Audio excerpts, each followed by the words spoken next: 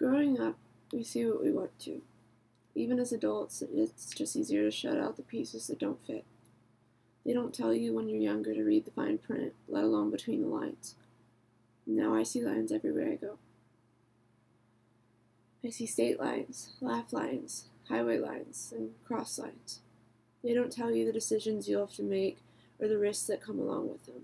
They don't tell you the rationality is a choice or that money runs out. They don't mention that the two most important things you know when you grow up, your favorite color and what you want to be, can change. We don't realize that things don't just fall into place. It's having to pick up the pieces, no matter how heavy or far away they are.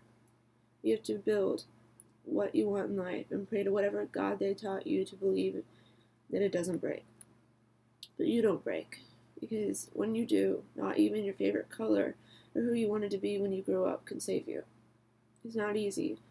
You fall, you get up, you break, and you rebuild. They don't tell you about all the trains you'll take for that one love or how beautiful it is waking up next to him.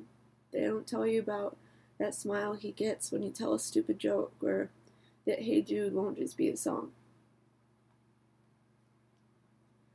They don't tell you about loss. They have you tell everyone your dreams so that maybe they can remember theirs. And suddenly yours is new. I am 20 years old.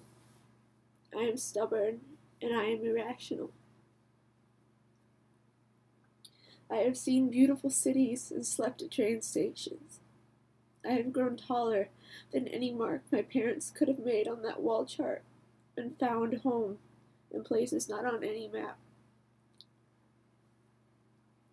I've fallen in love with an extraordinary boy, and I have learned what a broken heart feels like. The things we thought we knew when we were little are demons that we face every day. It's not just who do you want to be anymore. It's where do you want to be and who do you want to be there next to you. They don't tell you, and that's what makes it all so beautiful. My favorite color was yellow, and I wanted to be a writer. So all you can do is go from there.